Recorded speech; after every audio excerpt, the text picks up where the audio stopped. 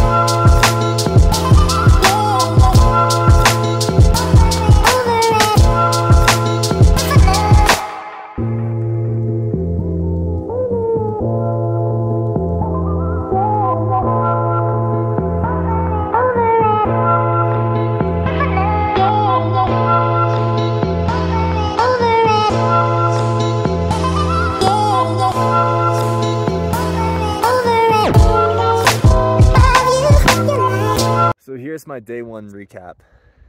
I found a shuttle so that I don't have to take a bus and a taxi all the way to the trail. Even with the shuttle, it took 5 hours. I left at 4:30 a.m. Started hiking at 9:30. The weight of just carrying everything is so much, but I made it all the way to the first camp. I wanted to go to another camp afterwards and just like really run through this trek, but dude, my back and my shoulders were just absolutely killing me. And on that shuttle I actually found a group, which the whole reason I've been going solo is because I struggled to find a group, so I figured now's a good time to learn. I get to the first camp, I set my own tent up, I cook my own food, and then it starts hailing. Somehow there's water getting inside my tent. It turns out that I did the tarp entirely wrong. So now I'm negotiating with the people who are hosting this tour. They're gonna let me use a donkey, which I don't like to use animals normally, but dude, my back and my shoulders are killing me. So I'm still like 80% doing this on my own. I'm just getting a little bit of assistance now.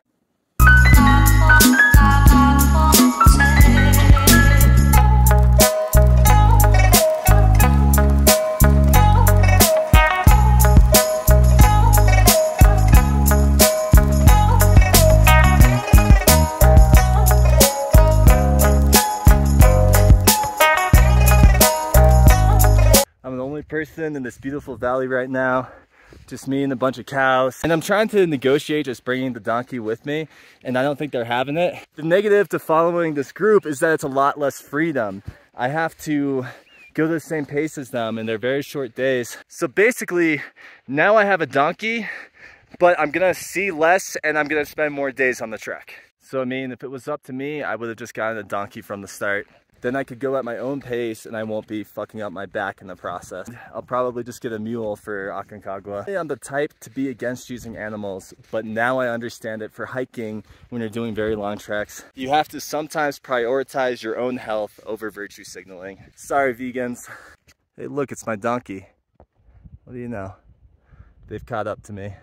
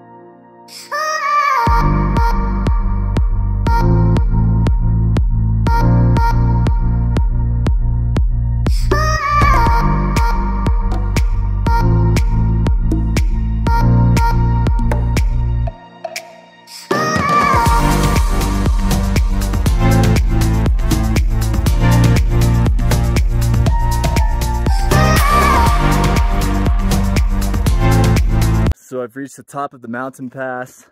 I'm the only solo trekker here right now. So many people corrected me on my bag along the way. I actually met a few other people who did this without a group and without donkeys. It's made me feel a little bit weak. I think if I just use my backpack correctly, then I'll have no problem. And for the record, about the donkey, they had an extra one laying around anyways because more people canceled on the tour that like had the extra donkey. So I don't feel that bad using it. They just, you know, a few kilograms on its back because of me. I feel a little bit bad. Proud to say that I only stopped on the way up for pictures. I stopped at the first lagoon and then I stopped at the 3 lagoon viewpoint. So I guess that I'm still in shape, but I'm being a baby about all of that weight on my back. Which, for the record, my backpack is messed up and I did bring way too much stuff. And using the donkey only brought down the weight a little bit. There's actually plenty of people traveling with a tent right now that have a backpack that weighs as much as my backpack still does without my tent on it.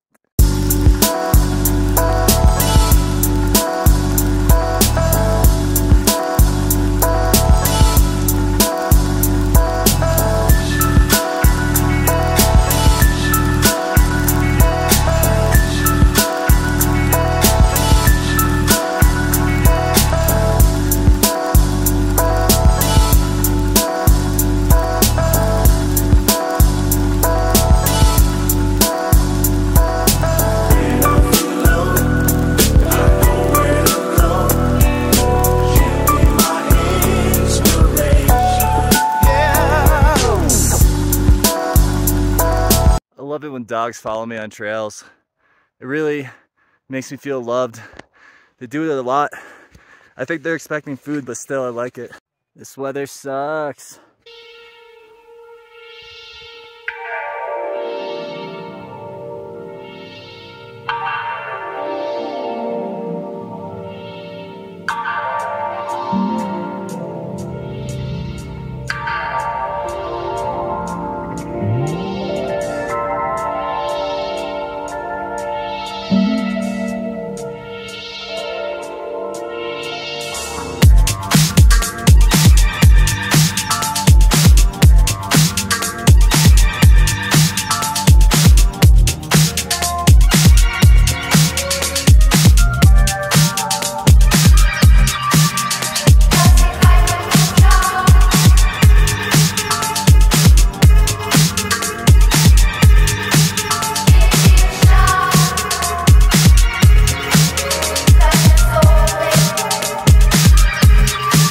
So I was supposed to just go to Trapecio Pass at 5,000 meters, but I thought about it. I might have rented a donkey, but I ain't no little bitch.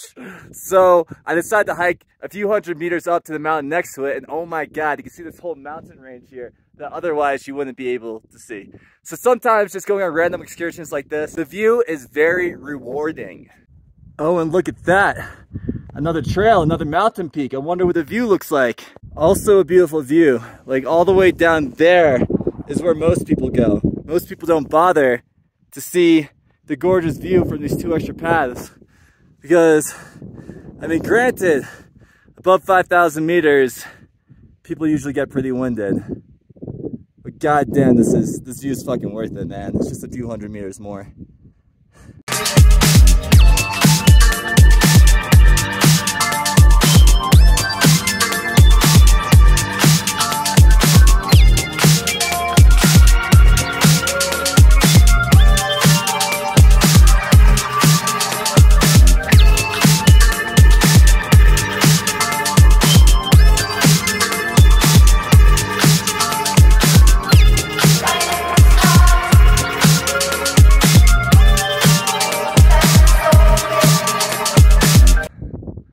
At one of the most Instagrammable spots on the trek, and the weather is awful.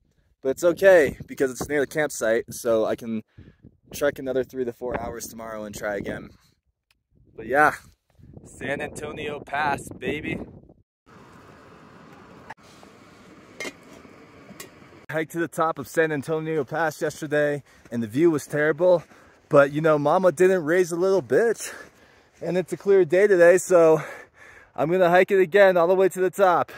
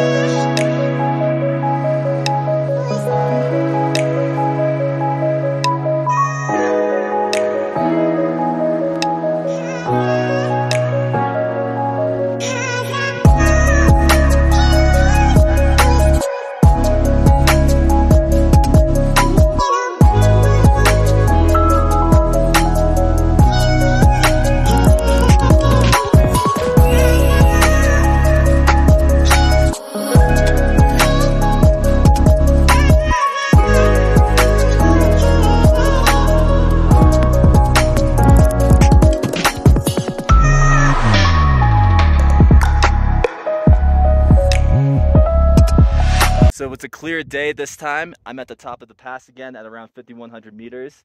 If you look real closely over there, you can see Saula Grande Base Camp, which is very monumental for people who are fans of survival documentaries. It's where that guy, I think his name is Joe, he fell into a crevasse, crawled out of the crevasse, crawled on a broken leg for several days, and luckily his friends were still at the base camp. So that's a very monumental area right there.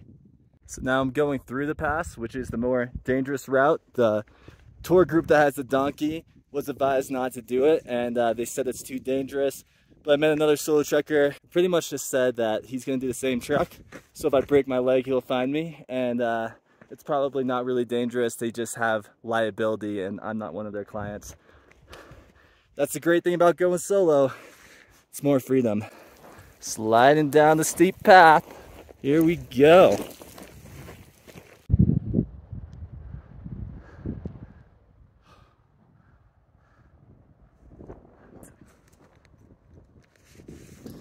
I am so fucking glad that I took the more dangerous route, because look at this fucking view.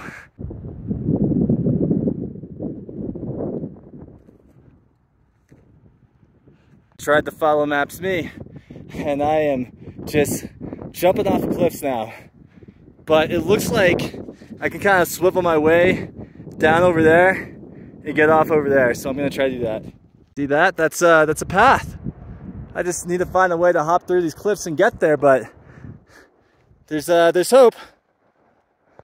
Oh, and look at that cow shit. So people have actually brought cows in this path. I'm not lost anymore, thank God. Somehow I've ended up at another point where I'm not sure if it's just gonna be a cliff drop or if I can actually walk down there. I don't know for sure, but I think that this is my way out. Being optimistic again. 3 hours later, climbing up and down cliffs until I finally found a way down that pass. I am now on the normal trail. Thank God. That was fun, but also really scary and sketchy at the same time.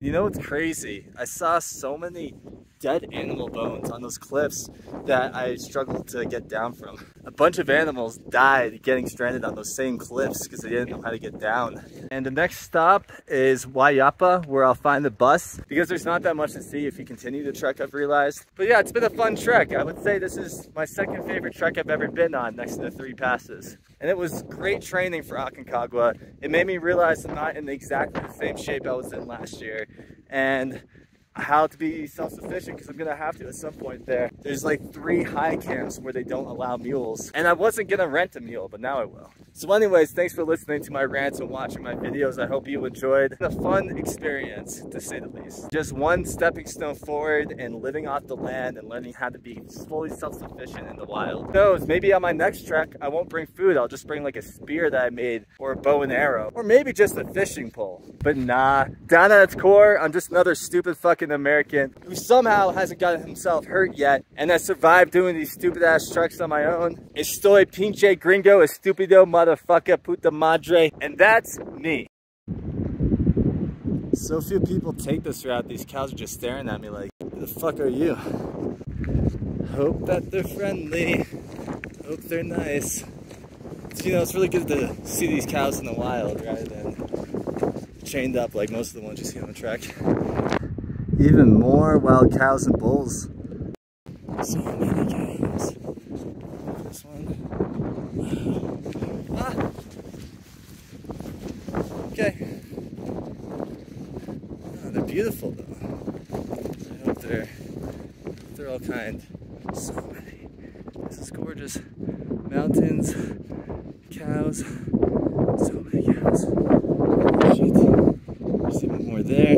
It's like, dude, what's this white American doing up in our turf? This is a no people zone. It's a fucking cow zone.